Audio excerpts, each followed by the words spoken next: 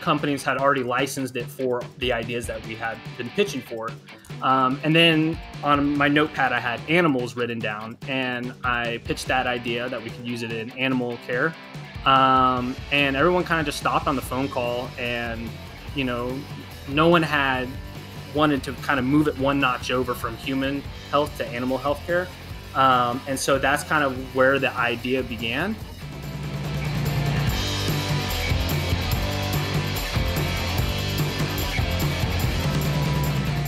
Welcome to Innovate Fort Worth, the podcast where we highlight local innovation and the people bringing those innovations to market. I'm Cameron Cushman, and my guest today is a military veteran, a TCU student who loves animals, and he has a strong desire to make a difference. Meet Dylan Jones, one of the minds behind Animal Cloud Device Connectivity, or Animal Cloud.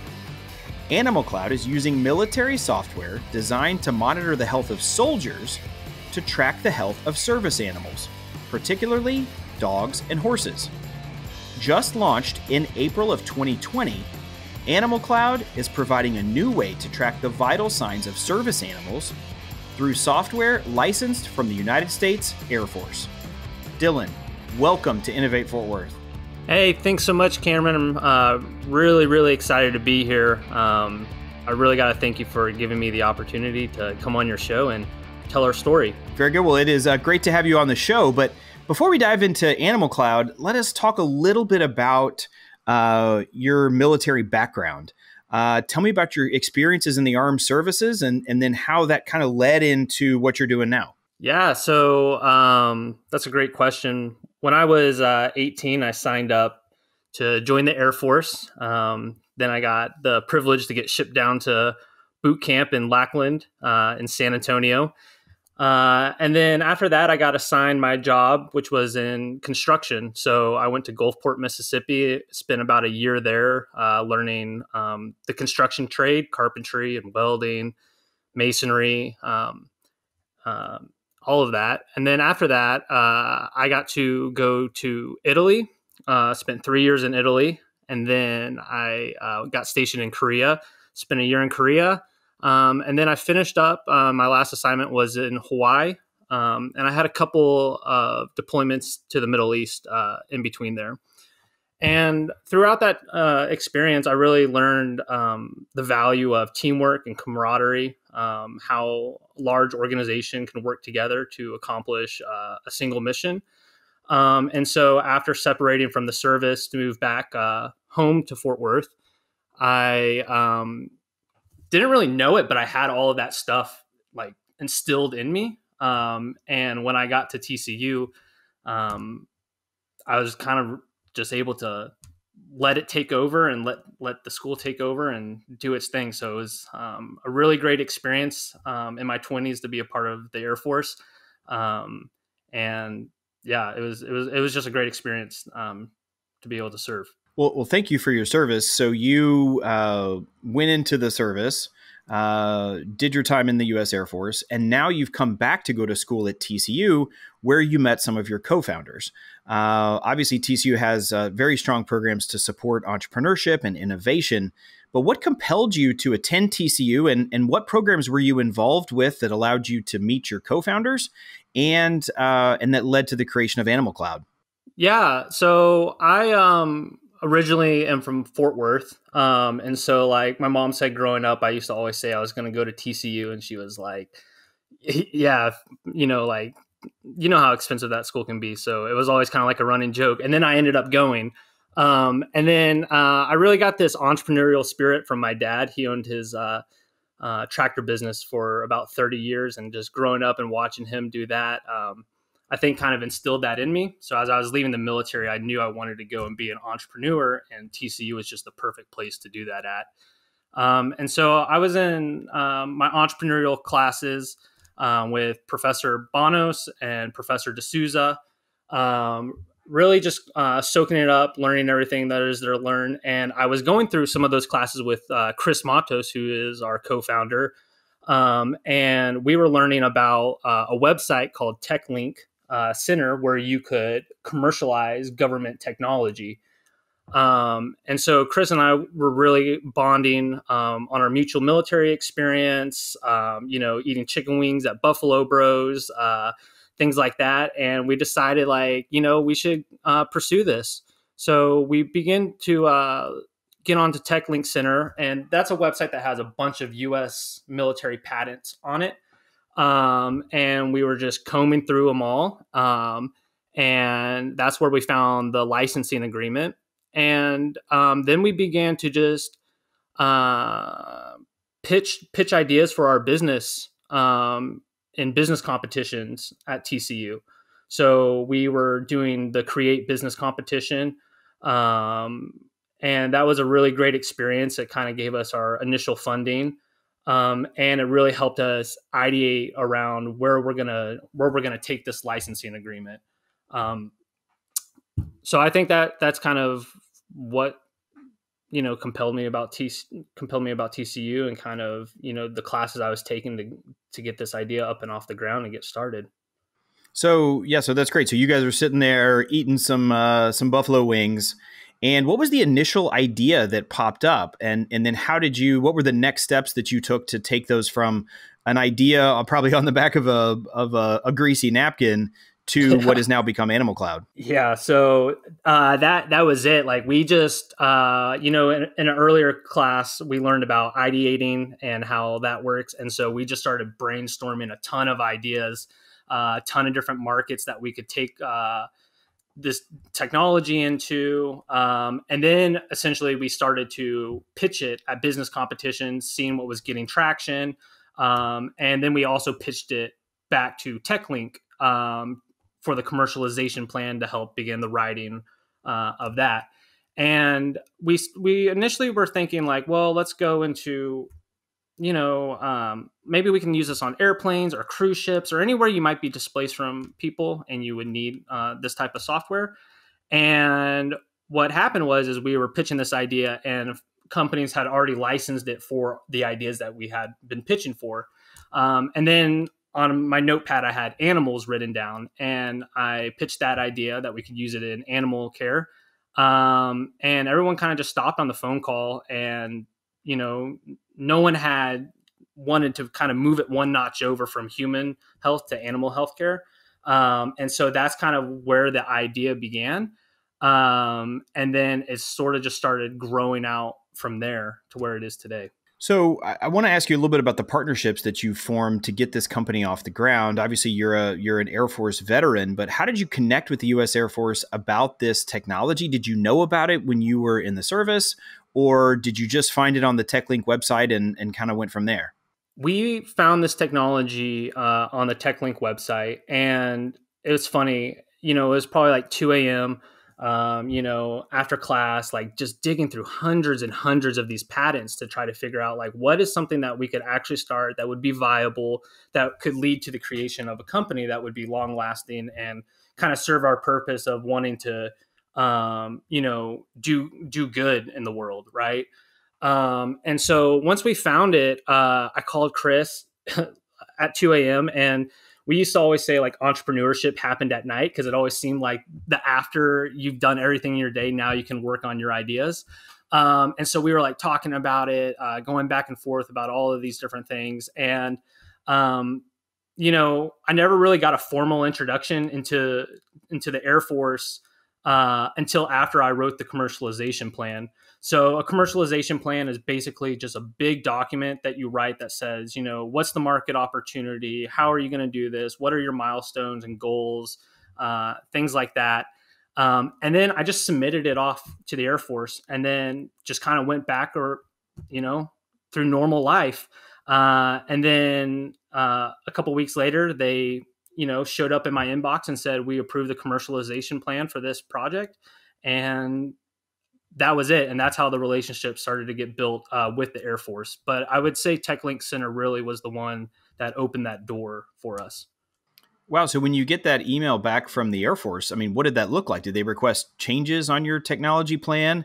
Did it set out licensing terms or costs or anything like that? Tell me a little bit more about what happened after that. Yeah. So once you get approved for your commercialization plan, That basically seals the deal on the commercialization plan. Then you have to go into negotiations around what the contract's going to look like, all the payment terms, where you can license the technology to, all of that stuff.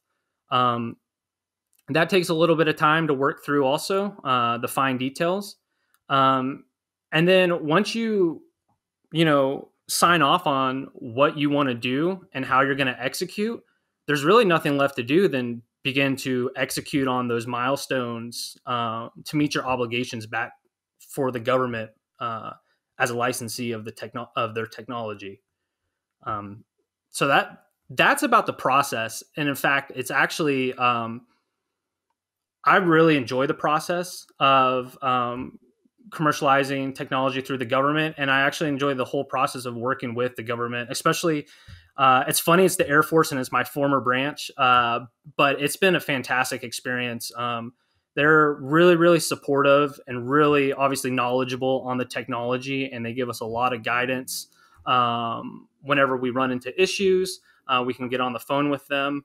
And I think here soon I'm going to have the opportunity to actually meet them in Ohio. So the technology came out of a Air Force research laboratory at Wright-Patt Air Force Base in Ohio.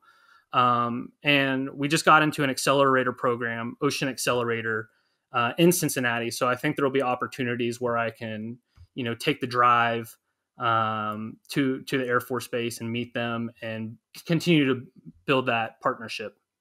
Cool. So I want to do a deep dive on the technology in particular. It's called BATDoc, and I wanted to tell me what that stands for, first of all, and then tell me a little bit more about how it was developed and how Animal Cloud plans to use it. BATDoc is just a long acronym for a battlefield triage kit that the Air Force has. So the technology was originally developed for combat medics to use in the field, or special forces, right? So if they're going to go into a dangerous situation, the idea is if someone is injured, a combat medic can put sensors on that individual that are able to read vital signs via Bluetooth and then stream those vital signs back to a mobile application and then begin to develop an electronic health record. And then they can send that health record back to the unit that would be taking the patient in to work on his injuries. So our idea is essentially to take that same technology, put it into the hands of law enforcement, and then allow them to be able to monitor the health of their working animals. And then if anything goes wrong, that information can be created into an electronic health record and then sent back to the veterinarian that's responsible for that animal's care. Two functions of BATDoc that are really, really good is its ability to telemonitor for all of the vital signs, and teletriage on patients. So you can update records on illnesses, medications, the injuries that the animal has sustained, document with pictures or recordings, and then you can create that into an electronic health record that can be preserved into the animal's care profile. Fantastic. So is the U.S. Air Force still using BATDoc for humans? And are they still continuing to develop the software? Or they've just licensed off the use for animals to Animal Cloud? Yeah. So the program is in still full-blown effect. So they're developing every year, coming out with new releases and new features, optimizing the software for better performance. And now the company Animal Cloud was just awarded a SBIR contract, which is a small business innovation research contract, by the Air Force to go ahead and build out a military working dog program, health monitoring program,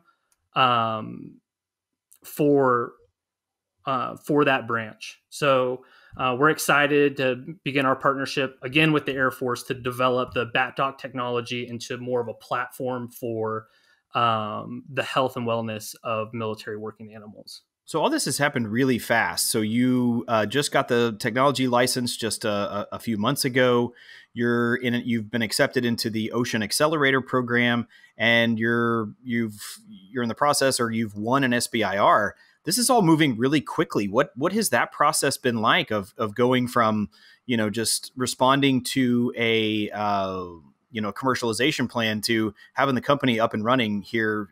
Seems like in record time. It feels like we've been in business for years, and like I sometimes I check in my professors, and they're like, "It feels like you've just been like in business for so long," and we really haven't. We're coming up on our 1 year anniversary, and it's really exciting time to have been able to build a team and now get awarded this contract with the Air Force, and then go into this accelerator program and continue to grow out our company and continue to press forward with our mission. That's fantastic.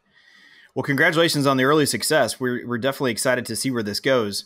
So as you say, working animals definitely seems like a place to start. And obviously, we've seen the working dogs, right? The drug dogs at the airport or for military uses, as security measures and whatnot. Also for, equine, the horses, the mounted patrols. But are there other ways are there other kinds of working animals, dogs and horses, where you think this could be helpful and useful? Oh yeah. So, I mean, other than the military, law enforcement, like the federal government, so inside the DoD or Homeland Security or DOJ, or local law enforcement, I would think that being able to have this technology also used with service animals for either veterans returning with, injuries, mental health or physical injuries, or, children or citizens, whoever would need an animal, a service animal for those needs. This would be a great option for those owners of the animals, and then the people who are, training the animals and getting them ready for their service, for what their life is going to look like. And then we were talking a little bit before the show too about additional applications in equine. You were talking about everything from race horses to rodeo horses. Any other thoughts of where this application might be applied? Yeah, so we're expanding into the equine market. So we're looking to target event centers and traveling vets, in particular, because this is a telehealth application. And so it's really good for field use. So if you're a veterinarian, you could go out, check on the health of an animal, document that health on a tablet or a phone, and then even monitor it back at your veterinarian hospital or your office. And then also rodeos and event sitters too, because those animals travel around a lot, and there's no documentation that goes from one vet to another. So if you could put electronic health records into the hands of that animal owner, that would be a huge benefit, and it solves a lot of problems that we talk about internally in the company for these different customer segments. So do you think the portability of the EMR will hit animals before it hits humans? I don't know. We're kind of seeing this way where, it's kind of growing out almost in parallel, but we're getting the benefit of, telehealth becoming so mainstream through the pandemic, and just kind of moving it over to animal healthcare. Makes sense.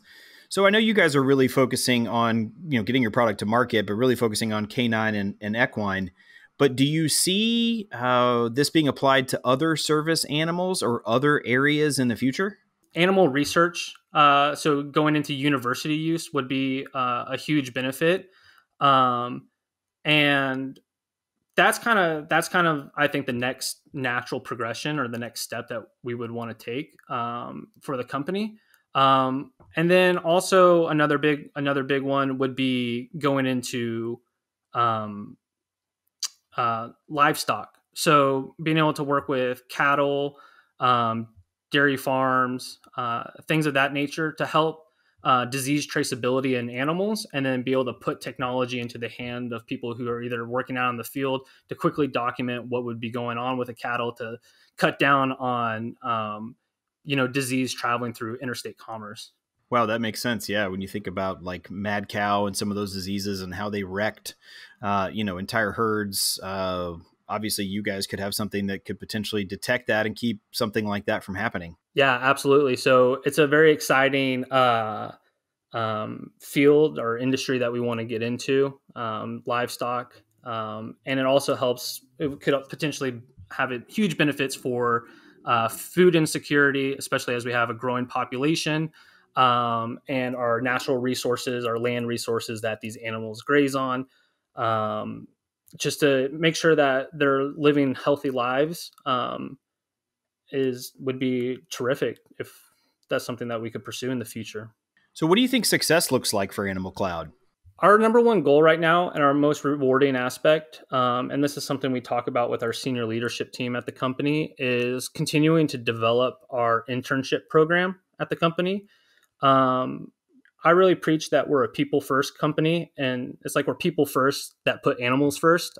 So developing our internship program and giving our future technology and business leaders a rewarding experience where they can get hands-on experience through either sales enablement, content marketing, cloud infrastructure, app development, database management. That's something that students all across North Texas are really, really craving and they want. And being able to develop that and provide that back is our first priority. And then I would say continuing to build a large organization that creates motivating work experience is something that I would deem success on. And then, if you kind of want to get out there, like a medium term goal for me that I want to do is eventually one day buy a ranch and call it Animal Cloud Ranch. And then be able to have dual use where we can develop technology that works for people, humans, and our environment. And then could also be a place for military vets that are, that are parents and have kids, or kids with disabilities could come and have equine therapy and a place for them to relax at. Very cool. So one of the things that I think is interesting here is that 1 out of every 10 business owners in the United States is a veteran, which, you kind of think of the military as very, you follow orders, you fall in line, you do what you're told, so to speak. But why do you think that is? Why do you think entrepreneurship is such a viable option for veterans after their time of service? And what makes Fort Worth an optimal location for veterans to start companies? Yeah, this is a really great question. I think veterans coming out of the military, they understand how organizations work. They're part of a large organization with a lot of moving pieces, but it all pulls together to accomplish a single mission. And I think that's really powerful that vets have, and they have that experience at a young age and, develop throughout their career. They also understand teamwork and camaraderie and how to put service before self. And that's really, really important. And they've also learned from the good and the bad, right? So they've had great leaders and they've also had bad leaders. So they know like what not to do and, what to do. So they have both sides of that experience. And Fort Worth is a really supportive entrepreneurial community.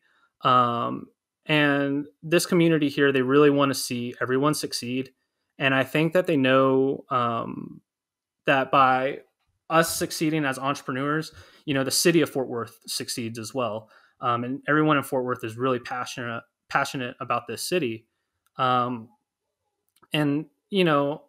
other than those reasons, I would say the cost of living in Fort Worth is really, really affordable. It's a great location. It's right next to DFW's airport, international airport where you can fly anywhere in the world. Great highway access, lots of fun fun and entertainment in the city. It's really a big city, but it feels like a small city. Dylan, who is your favorite innovator in Fort Worth? I would say that my favorite innovator right now in Fort Worth is Sydney Phillips. She is someone that I went through the entrepreneurial degree plan at TCU with. And she is very, very technology minded and real estate minded. So she's a great entrepreneur in tech and real estate. And to me, she's an amazing example of a student entrepreneur and a female entrepreneur. And, I have a daughter and I think she's a great role model for little girls like her because of all the success and hard work that she's put into, her most recent company, but, everything she's done before it. I was really impressed getting to know her. Very good, very good. Well, we hope to have Sydney on very soon, actually, so stay tuned for that episode.